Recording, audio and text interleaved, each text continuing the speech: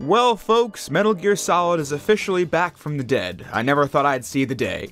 To bring this legendary franchise back into the mainstream, we've been given the Metal Gear Solid Master Collection Volume 1, which is now available on PlayStation 4 and 5, the Xbox Series consoles, Nintendo Switch, and PC via Steam.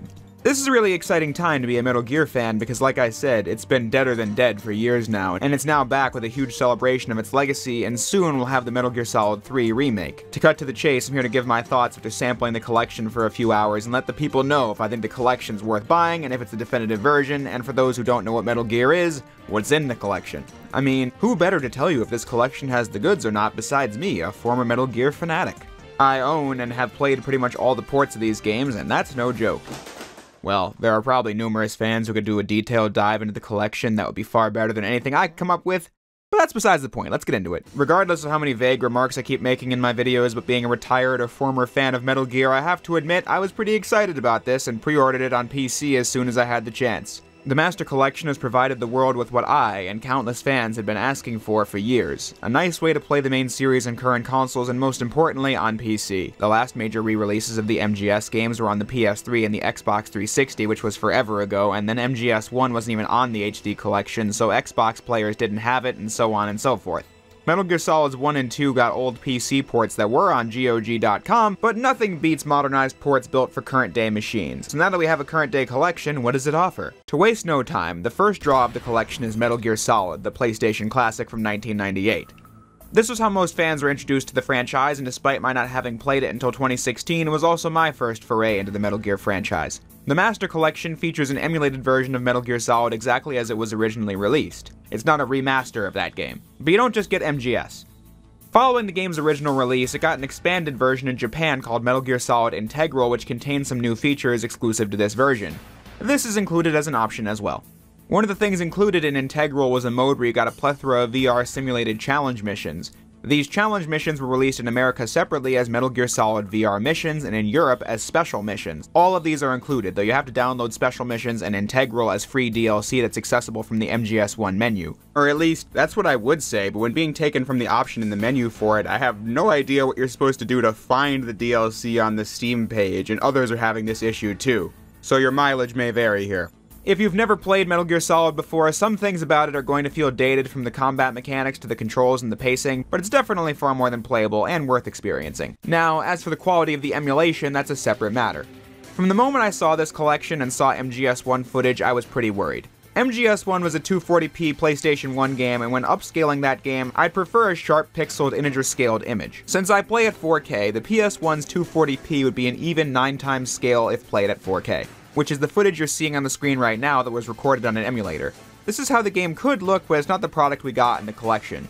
Instead, the dev team went for a bilinear filtered upscale that gets you this really soft image that's obviously super pixelated but appears really blurry on the screen. The text on the subtitles and the UI just looks really unappealing if you ask me.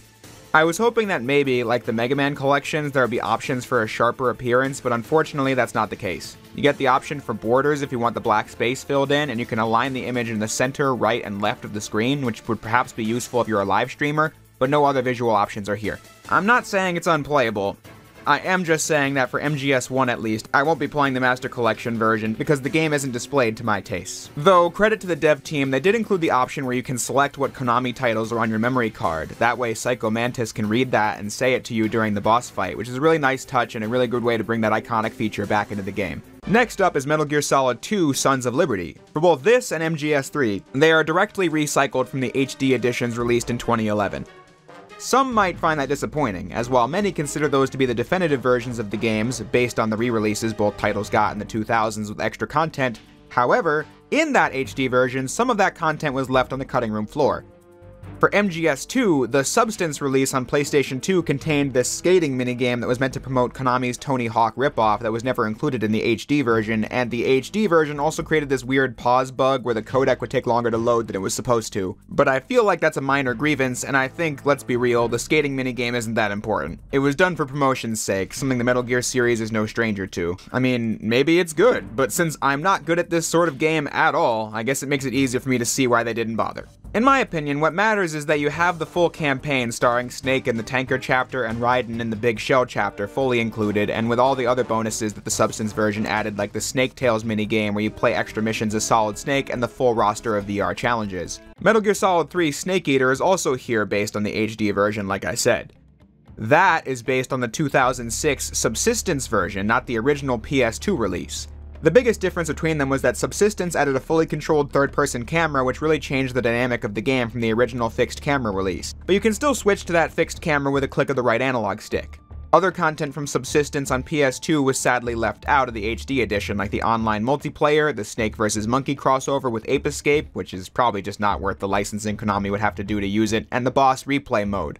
But you've got the entirety of Naked Snake's mission in Cold War Russia fully included, which matters the most. Even including some fixes to graphical problems that the original HD release had, such as this issue with the cutscene introducing the end boss fight that I found on Twitter. Some might have liked to see the 3DS version of MGS3 get some love, as it included new models and gameplay mechanics from Metal Gear Solid Peace Walker, but it was trapped in the 3DS with a low resolution and cumbersome controls. But hey, maybe they'll do it someday, but I'm just glad we have the original. The only drawback that I think arises from the Master Collection taking MGS2 and 3 from the 2011 editions is that they didn't enhance the resolution at all. They posted a handy performance chart on social media in the lead up to the collection's release. For MGS1, I don't really mind that it's 1080-30 because it's an emulation of a PlayStation game, so I can give it a pass on that. The soft video output was the problem for me. For MGS2 and 3, I think they'd stand to look a lot sharper in 4K than keeping them at 1080p. Sure, you could say they're PS2 games, but I think it would look nicer on modern displays if it was 4K, especially with the subtitles and UI. And the PS5 can certainly do that because the games are 20 years old. Most bafflingly, the PC version caps it at 1080p. The games themselves are, from what I read, an upres of 720p, which sucks because I have 4K monitors and want to put them to use. But most bizarre of all is that the launcher for each game runs at the resolution of your monitor, but then MGS 1, 2, 3, and the MSX games all force the monitor to 1080p, which causes the screen to go black and cause other annoyances on my computer. Besides the resolution, the actual games are another matter. When playing MGS 2 and 3, I thought they worked great. The performance was stable, and something about it just felt smoother than ever while playing from moving the stick during regular gameplay or when aiming, giving me more precision than I felt I had when I was sampling it on PS3 the other day. Though, those controllers have seen their time in the sun, let's say, so I might be totally wrong about that. Either way, I felt like I still had some of the skills left over from the old days while playing. Freeze! Speaking of controllers, I'd make sure you're using one, as I'm reading reports of the keyboard and mouse controls not being good. But then, sound was a problem I was noticing, at least on PC. In MGS2, I noticed that the crawling sound of these vents was off, and then the speech from Scott Dolph kept changing in volume as I snuck through the vents, which I don't remember being like that before. Then the codec didn't sound right either. MGS3 was much worse off in the sound department because the game was super loud, like volume in the red loud. Just take a listen.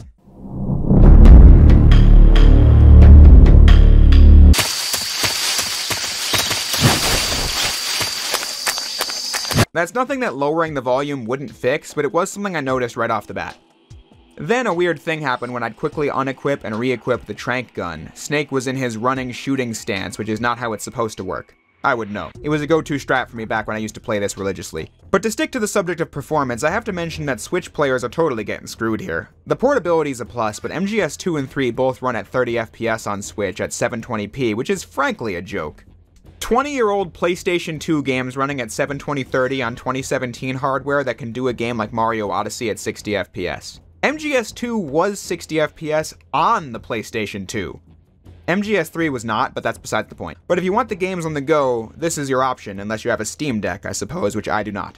But as Liquid Snake once said, it's not over yet, because the collection's main draw might be MGS 1, 2, and 3, but the content for Volume 1 doesn't stop there. They definitely did a really good job going all out with the bonus content. Not only do you get the first 3 Solid games, but you also get Metal Gear and Metal Gear 2 Solid Snake for the MSX2.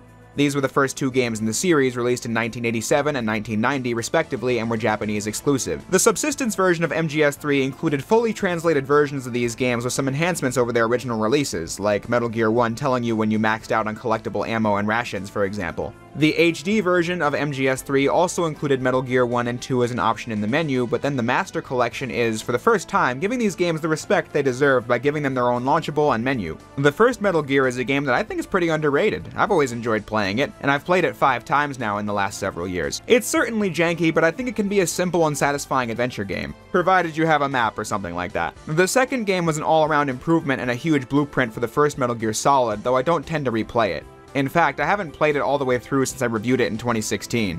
But in terms of how these games are handled, they were also pulled from the HD collection, but it just cuts past the part where you have to select them from the MGS3 menu. These games, because they are pulled from the collection, are perfectly integer scaled and display sharp pixels since it's just reusing work that was already done, making this the best version of Metal Gear and Metal Gear 2 if you ask me. Just make sure that if you get these, do it by buying the complete Volume 1 bundle, which was just $60. You can get the MSX collection and MGS 1, 2, and 3 for $20 each, which is definitely overpriced for these two games in particular, so getting them in the bundle is much cheaper. But I mentioned that the original Metal Gear and Metal Gear 2 were Japanese only. The first Metal Gear did receive a version in the West for the Nintendo Entertainment System, but calling it a port of the original Metal Gear is generous if you ask me, because I think this version's a total botch job, changing a lot of things from the original game and was far more frustrating to play than the original. I tend to consider the NES Metal Gear as its own game entirely. The NES Metal Gear got an exclusive sequel for that platform called Snake's Revenge, which is a game I've never survived more than an hour of because it's really difficult and I don't want to play it.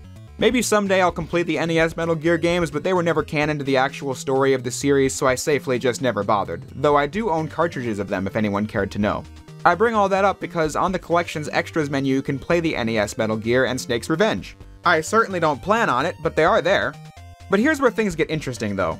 The launcher for the bonus content doesn't take you to a separate executable like all the main games I've discussed thus far. You go straight into MGNES and Snake's Revenge. I don't think you can back out of the games without restarting the game, but still, that was pretty interesting. Which means the games were being emulated at 4K because my monitors didn't have to refresh. But since it was a new emulation, I thought to check to see if my arch nemesis, poorly scaled pixels, was here, and I was correct. You can clearly see uneven pixels on the ground when playing Snake's Revenge here, but I can already hear the comments saying it's a nitpick, and for once, I agree. I mean, I'd rather fight the tide than play these games, but I figured I'd just mention that and move on. But I'm still not done with the extras here. Also included are the digital graphic novels of MGS 1 and 2 from the mid-2000s. These featured pretty much all the voice actors from the original games doing the story again in a 90-minute digital graphic novel for each game, allowing them to include extra scenes the games didn't bother with since there was a need for gameplay. And then these versions of the stories don't feature 20-minute exposition dumps because that would kill the pace of the story, perhaps making these versions more digestible as ways to revisit the plots of MGS 1 and 2. The bonus content section also has this digital soundtrack which only contains select tracks from MG1, 2, and the first 3 Solid games, and some new covers of The Best Is Yet to Come, Can't Say Goodbye to Yesterday, and Snake Eater, which is nice. I would say I'd rather they included the full soundtracks, but it doesn't really matter. I'd rather just listen to them on YouTube anyway, even if they were fully included here. I regularly listen to the soundtracks of the Metal Gear games as background noise because they're some of the most atmospheric and impactful tracks in gaming history if you ask me. The last thing I'll discuss in terms of the package is that each of the main games includes this master book that contains the history of the Metal Gear series in its entirety, and also breakdowns of each individual game and explanations of the plot, like showing that the big boss killed in MG1 was actually Venom Snake from Metal Gear Solid 5. For all the sense that ended up making. And you can also access the screenplays of each title, even the 8-bit ones. But with that said, I've gone over the entire collection. So what do I think of it? And should a new fan give it a whirl? Well, like any normal writer, I'm gonna start with the second question I just asked myself. If you've never tried Metal Gear and have always wanted to, I think this is a good option. I mean, you'd be supporting the revival of a dormant IP, in time for the 25th anniversary of MGS1 in fact, and for $60 you're getting 7 games, 5 of which are, in my opinion, some of the most influential stealth action, or really just games ever made. Why not play it? If you're a fan of MGS and want to play the games again, it's not the best option, but if you aren't into the emulation scene or don't have the old consoles anymore, I think it's more than playable. If you're a lapsed fanboy like me, you'll probably just play other emulations of MGS1 over this. But if fixes for the other games on PC are found, I'd say this is definitely how I'll be going back to MGS 2 and 3 if I ever feel the need. But still, I think this is good enough, but perhaps costs too much. Re-releasing 3D games is going to create a lot of problems that wouldn't be there when doing 2D games like Konami has been doing for their other franchises, so I get things not being perfect, but given the stuff that emulators can do, you'd kinda hope the $60 package could offer some level of competition for it. You'd hope this kind of re-release would be a slam dunk for Konami, but instead, it's been really controversial amongst fans. Some serious issues being reported like input lag for MGS1. I think it's a nice, convenient package for new and old fans, but you wish it would have been better nevertheless. But regardless of all that, I'm still really excited to see what can come next to the Master Collection, since this is only Volume 1. I mean, think of the possibilities. Obviously, Peace Walker is going to be a part of it, but could we get a Metal Gear Ghost Babel emulation? A 60 FPS remaster of Portable Ops? The Metal Gear Acid games? The Twin Snakes remake of MGS1? Or heaven forbid, MGS4 finally freed from its PlayStation 3 prison? But whatever it is, I'll be there to play it and maybe even talk about it. But that's just about all there is for this video. So with that said, I'll wrap up by saying what I always do. You've seen everything. Go outside.